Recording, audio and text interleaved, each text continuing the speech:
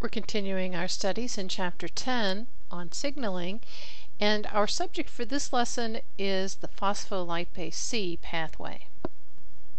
This is another type of second messenger system. So we still have a G protein coupled receptor. It's still going to interact and activate a G protein, except in this case, instead of the G protein interacting with adenylate cyclase to make it second messenger, it's going to interact and activate another enzyme, phospholipase C. Recall, phospholipases are enzymes that digest phospholipids. In this case, it's phosphatidylinositol bisphosphate. The acronym for that is PIP2. So here we have our glycerol backbone and the two fatty acid chains in black, and our phospho head group here in red and green. Phospholipase C is going to hydrolyze the bond connecting that phospho head group to the glycerol backbone, so it's going to cut the bond right here. And that clips this phospholipid into two molecules. On the top we have inositol trisphosphate, so there are three phosphate groups here in green, and on the bottom of our figure we have diacylglycerol. Now you'll notice that inositol trisphosphate, or IP3, has those three phosphate groups, and so it's very polar, very hydrophilic, readily diffusible in the cytoplasm. And remember, that's the definition for a second messenger. It has to be able to diffuse in some environment, and that's true for IP3. It diffuses in the cytoplasm, and that's where it's going to exert its effect. Now let's look at diacylglycerol. So there's our glycerol backbone, our two fatty acid chains, very hydrophobic. The only polar part of this molecule is that OH, and so that will associate with those lipid head groups in the membrane. And so you might think this couldn't be a second messenger, but it actually is. It's diffusible in the membrane. So here we have a phospholipid already present in the membrane, and all we have to do is clip one bond, and now we have not just one, but two second messengers. One we can send on a message inside the cell, and the other we can send with the message in the membrane. Our inositol trisphosphate that's soluble in the cytoplasm is going to diffuse and open up a calcium channel.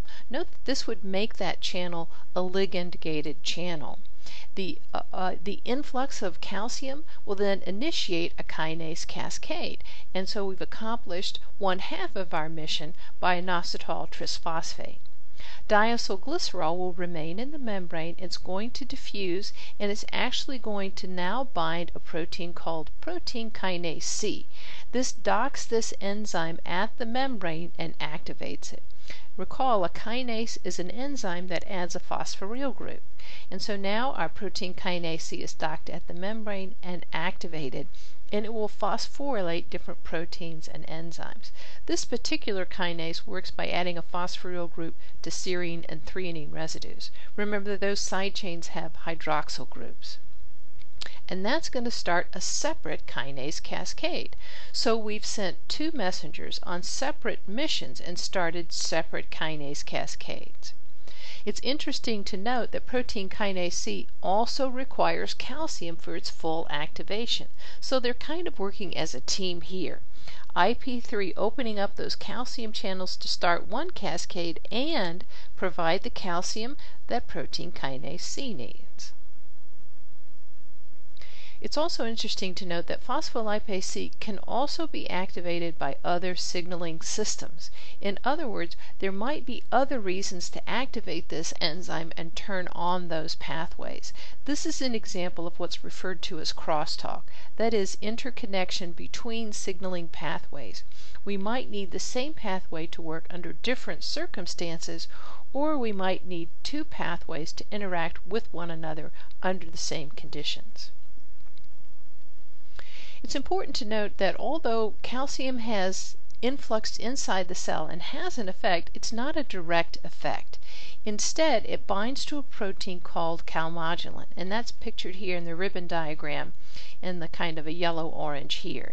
Here you can see the calcium ions in blue. It's going to bind to this protein. That will change its conformation and allow it to wrap around its protein target, and that protein target is pictured in the center here in blue. So calmodulin cannot perform its function to interact with these proteins in the absence of calcium. In our next video lesson, we want to consider the insulin receptor and see how it compares and contrasts with the G protein coupled receptors we've looked at in previous lessons.